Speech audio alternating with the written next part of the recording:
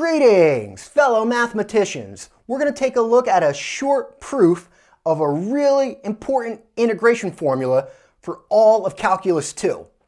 Now, a basic result from your Calc 1 course, the derivative of inverse tangent is 1 over x squared plus 1. You can reverse that as now an antiderivative statement. Your antiderivative for 1 over x squared plus 1 comes out to be inverse tangent. Now, our integral here, 1 over x squared plus a squared, looks really similar to that, but there's a 1. So how do we make use of that here? Well, let's make that a 1 there. Let's factor a squared out. So I'll write this. In the denominator, I'm factoring out a squared.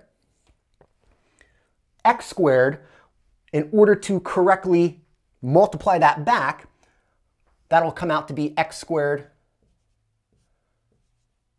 over a squared. Notice if you distribute that back in, the a squareds cancel, leaving you with x squared, which is okay. And we factored out a squared, so we're left with 1. All right, I'm going to do two things. I can pull this constant a squared in the denominator out front as 1 over a squared. And since we have x squared divided by a squared, I can write that as the quantity x divided by a all squared. All right, and that is plus 1. And now this looks a little bit closer to our basic antiderivative statement there. We have the 1, but not x squared, but rather x over a squared. Notice now we have a set of parentheses.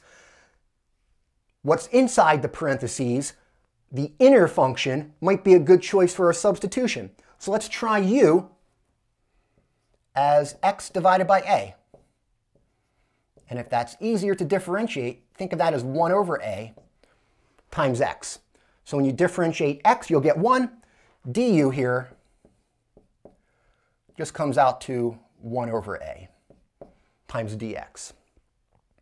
All right, now since we have in our integral here no factor of a, you can kind of bring some of those back in if you want to, but let's rewrite dx as a du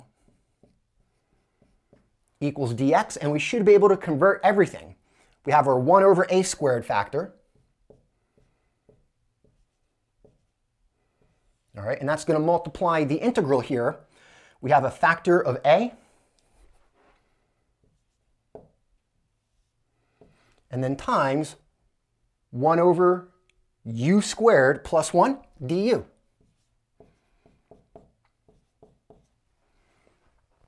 And that now is exactly this basic antiderivative, but written with u as the variable rather than x. So when you go ahead and integrate this, you have 1 over a squared times a. That's going to become not inverse tangent of x, but inverse tangent of u.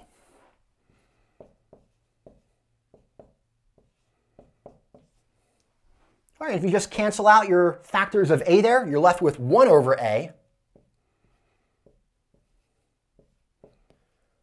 times inverse tangent of u, and we're going to back substitute u as x over a. So we get inverse tangent of x over a plus c. And again, this is an extremely important integration formula, especially once you get to the technique of integrating called partial fraction decomposition. So just to state it, here, your basic function that you're integrating, 1 over x squared plus a squared, we get our antiderivative 1 over a times inverse tangent of x over a.